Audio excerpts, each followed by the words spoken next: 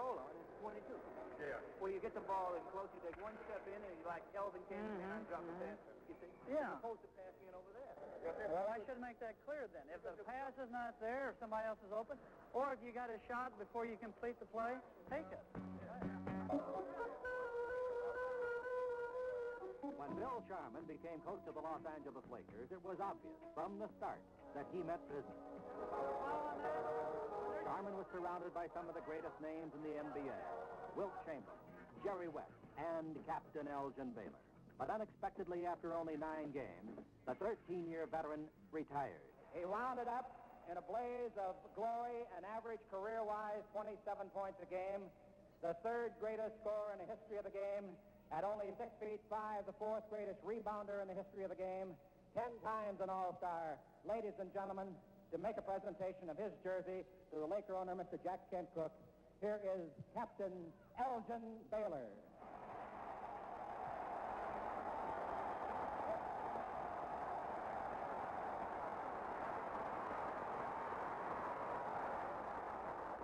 Elgin's jersey was retired, and young Jim McMillan, number 5, took over. But after a fast start, the Lakers slowed down. West and Keith Erickson were hurt, and it wasn't until a seemingly routine game against the Baltimore Bullets that the Laker fortunes turned.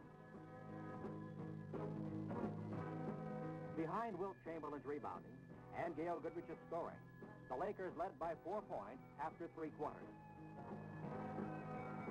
The Lakers held on to win, and little did anyone realize that more than 2 months would pass before they would lose another basketball game. Records fell and then swelled into a championship roar. The Los Angeles Lakers were off to the finest year ever played in the NBA.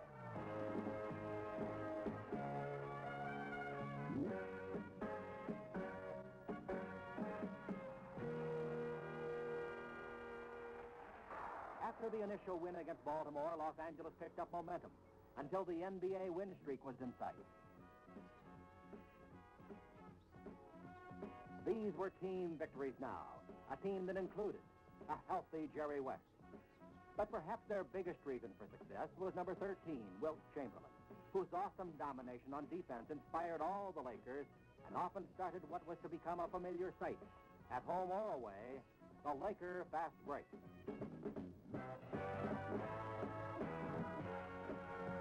Number 52, Happy Hairston, was frequently on the receiving end of the break pass. And this incredible show wasn't limited to the starting 5. Newcomer John Q. Trapp came off the bench to spark 2 of the victories. Big Leroy Ellis back with the Lakers, and number 12, Pat Riley, seemed to be everywhere at once. And when the ball got to a 3rd new Laker, Flynn Robinson, it was instant points.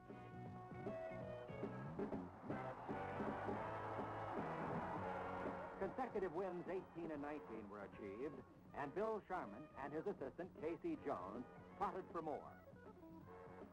Los Angeles tied the record when they beat Phoenix in overtime for win number 20. Now the record for the most consecutive wins, held by the Milwaukee Bucks, was on the line against the always dangerous Atlanta Hawks. The Lakers poured it on, and they were coasting when Pistol Pete Maravich brought the crowd to its feet, and the Lakers back to reality.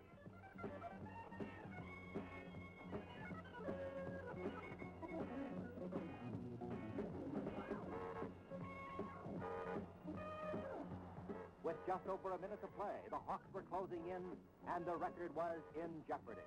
It was time for another Laker extra effort, and they got it. Leroy Ellis broke free, and Jerry West hit him for the biggest dunk of the year. And Los Angeles finally pulled away. And then the lightning-quick hands of West struck again, and Atlanta was finished.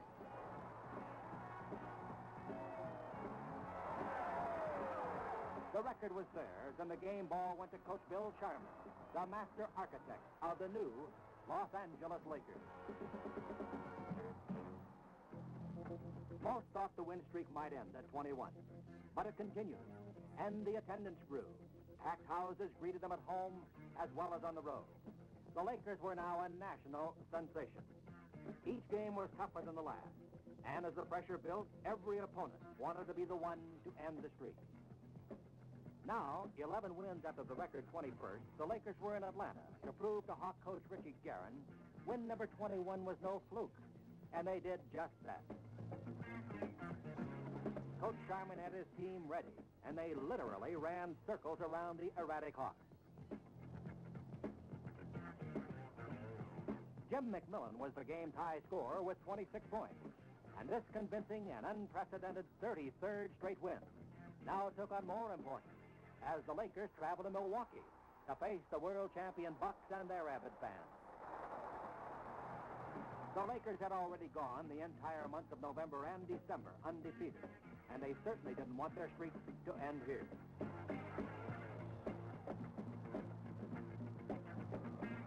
As the second quarter began, Los Angeles had taken a 2-point lead, and apparently Kareem Abdul-Jabbar was getting frustrated by Wilt's play and the tension of the game.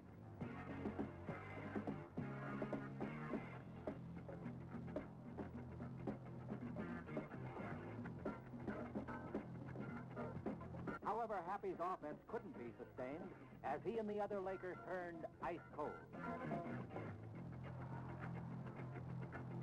They shot a miserable 29% in the first half, while Milwaukee's young guards turned it on.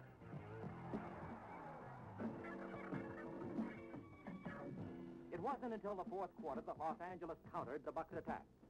Flynn Robinson came in and not only whittled down the Bucks' lead, but he did it mostly inside, over Jabbar himself. Robinson seemed to be the spark that the Lakers had been looking for. But when he had helped cut the Bucks' lead to 4, the game's complexion changed. The Lakers could do nothing right, while Milwaukee did nothing wrong. Los Angeles had come from behind before, but the swarming Bucks were just too much. This time, anyway. With the season at the halfway point, it was inevitable that the amazing win streak would eventually be stopped. And appropriately, it was the world champions who ended it with style January 9th, 1972. There will